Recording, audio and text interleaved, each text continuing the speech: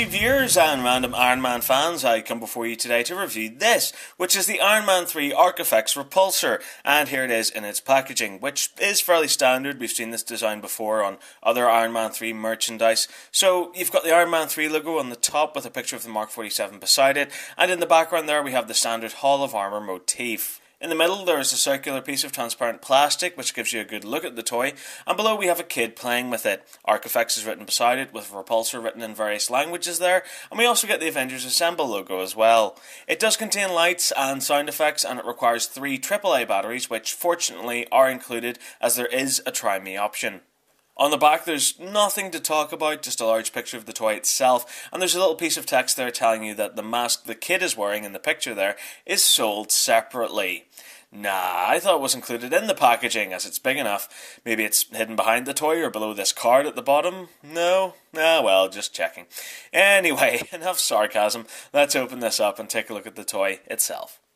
So here we go, and as you can see, it's incredibly small, especially when compared to previous Repulsor toys such as last year's Avengers version. The detail on it is fairly decent. Around the Repulsor itself there are some red and gold sections.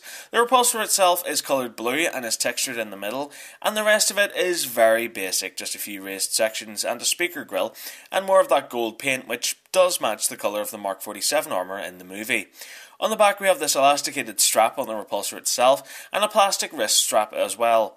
It's littered with screw holes and legal garb, but fortunately this side isn't on display when the toy is in use, so it doesn't really detract from its overall look. So the detail is just okay.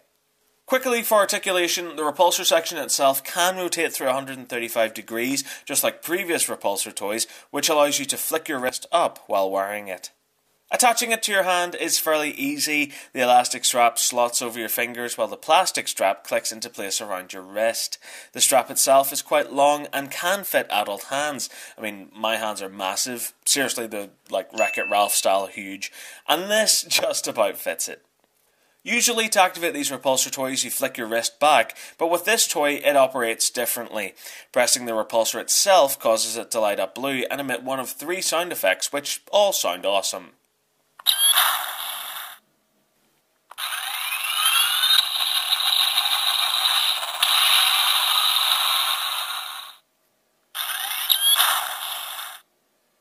Pressing the Repulsor may sound like it's a little awkward, but it works for me, as kids can quickly press it just before they raise their hands, giving the effect that it's firing on its own.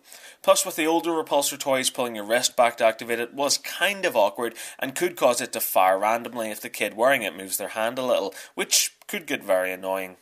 So, overall, what do I think of this toy? Well, it's cute. Yeah, you heard that right, I said cute. It's small, it lights up, it makes noise, and pretty much does its job.